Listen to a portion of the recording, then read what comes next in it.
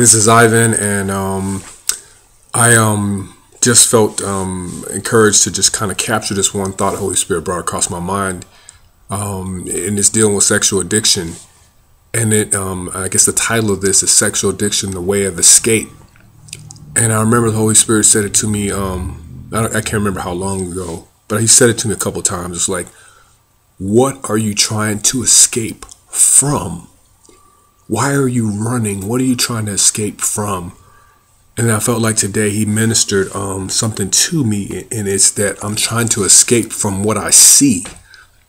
Something, there's a phrase that says, fear is false evidence that appears real. What I'm looking at in my situation looks real. It looks unescapable. It looks like I can't avoid it. I can't get away from it. So I seek to escape in my addiction, and my addiction being sexual. Some people escape through cigarettes or drinking or through gambling or shopping or overeating. They lose themselves in an attempt to escape from what they see.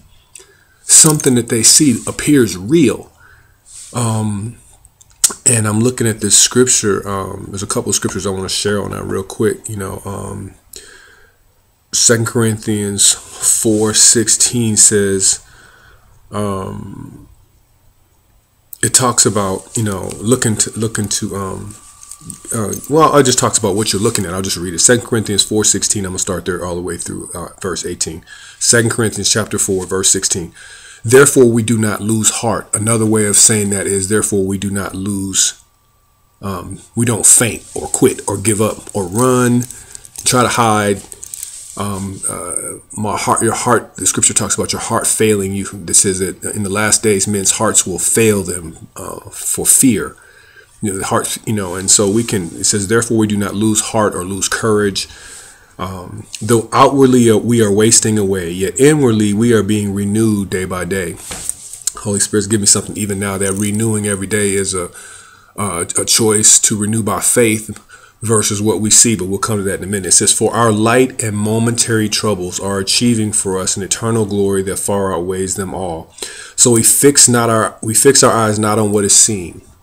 We don't look at our light and momentary troubles. The fact that it doesn't look like we're going to have enough money to pay rent this month, or to keep our phone on, or it doesn't look like there's anybody coming that's going to be available to rescue me in my loneliness, or it doesn't look like the things that God has promised me are ever going to come true. It says we do not fix our eyes on what is seen, but what is unseen. And that's the whole thing. Let me keep reading. For what is seen is temporary, but what is unseen is eternal.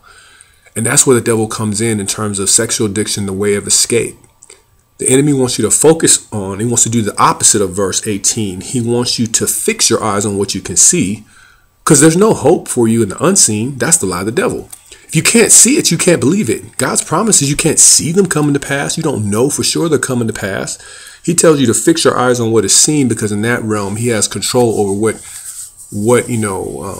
is seen, or maybe even what we feel in our emotions. He can even impact our thought life, because the scripture says that which is seen, why do we yet hope for? That which is seen is not hope.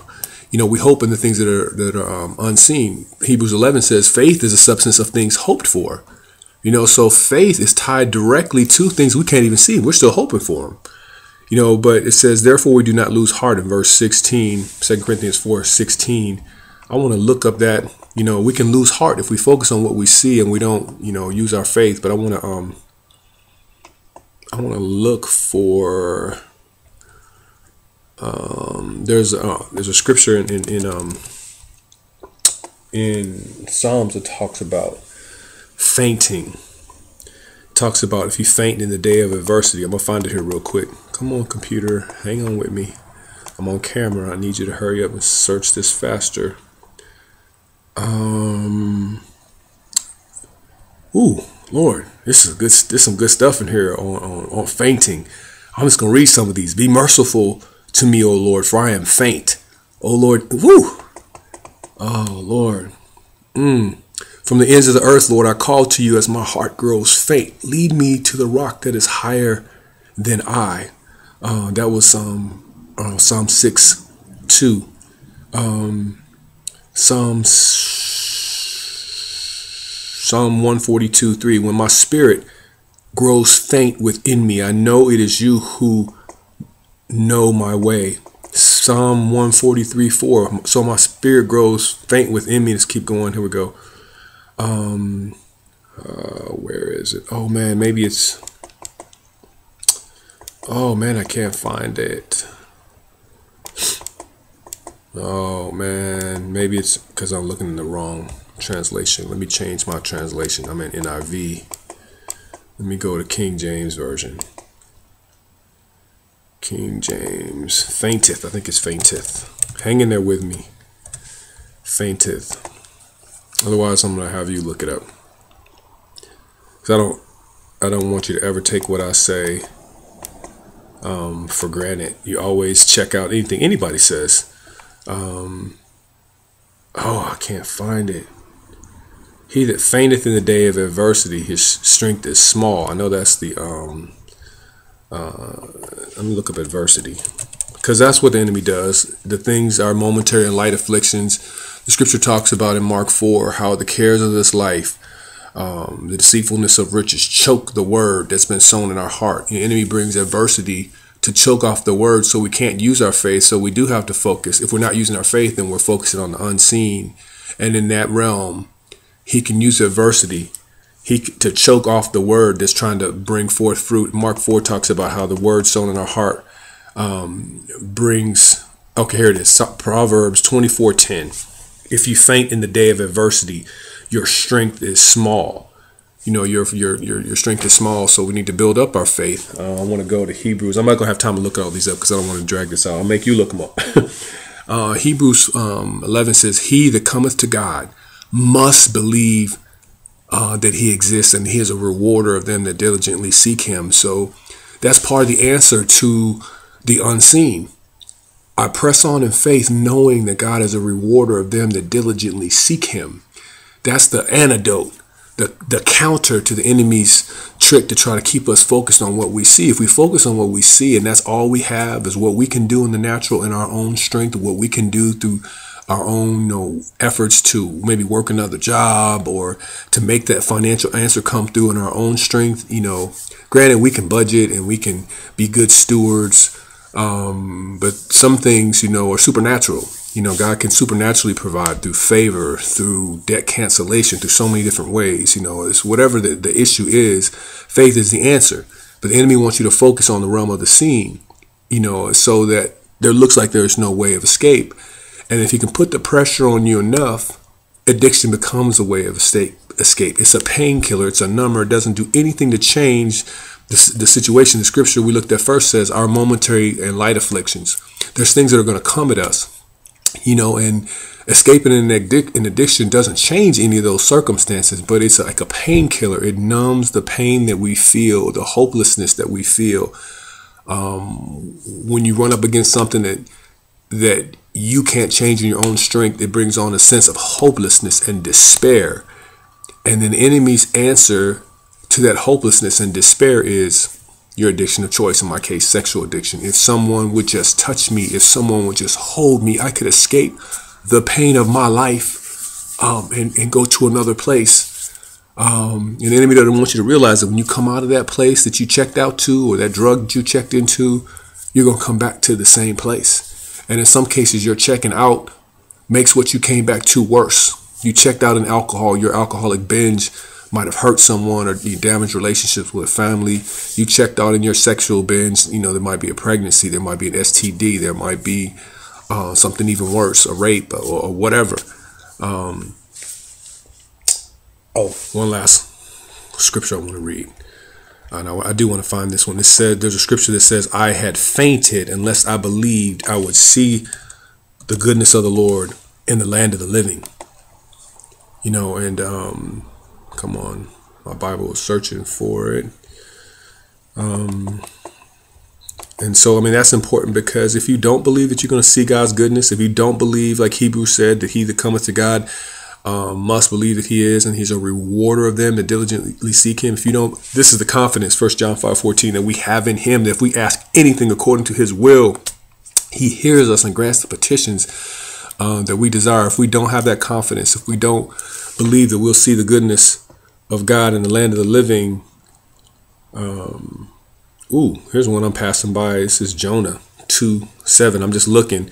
It says, when my soul fainted, when his what do we say in the other scripture? We said, oh man, I forgot it already. 2 Corinthians 4:16. I'll have to come back to it. But I'll read this one. It wasn't the word faint. It was another word they used for faint. But I'll come back to that in a minute. Jonah 2:7 says, when my soul fainted, this is him giving up. When my soul fainted within me, I remembered the Lord, and my prayer came in unto thee in thine holy temple. You know, in Jonah 4:8, it talks about, and it came to pass when the sun did arise that God prepared a vehement east wind, and the sun beat upon the head of Jonah that he fainted and wished himself to die. You know, we can get so weak in terms of even just, oh man, I gotta find that other scripture. I had fainted unless, maybe it's NIV, unless I believed I would see the goodness of the Lord in the land of the living. I gotta find that scripture because that's so key. All right, my phone keeps beeping. Stop beeping, phone. Fainted NIV. Let's show me.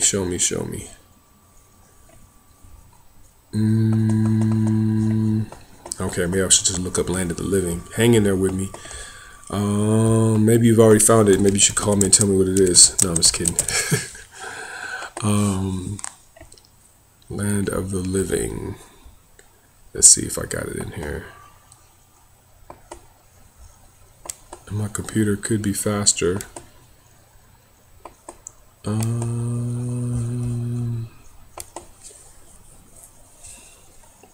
This is, it's a good example of what you can do when you,